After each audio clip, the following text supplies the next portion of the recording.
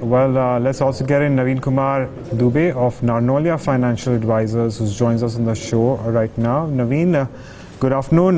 What have you made of the numbers? Any concerns with respect to margins? Yeah, margins were certainly below our expectation. We were expecting somewhere in 30.6% of margins during the quarter, but it has come down to 29%, which is really a concern we see here.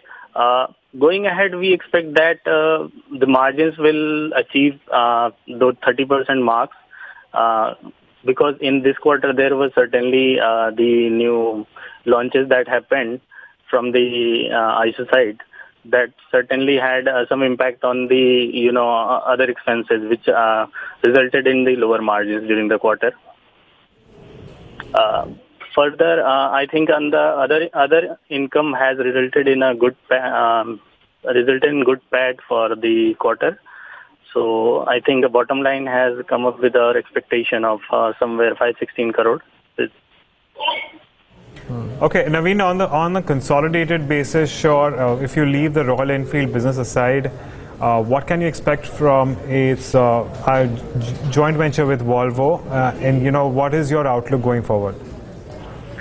So certainly the commercial vehicle side right now is a bit under pressure due to some liquidity issue that is in the market.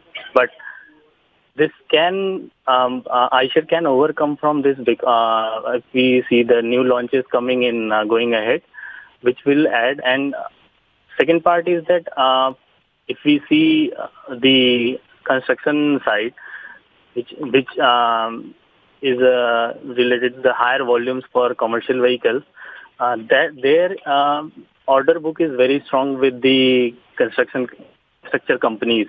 So we expect going ahead the volumes will be certainly on the higher side, but not in the next 2 quarters. After then, we expect that volumes to be higher.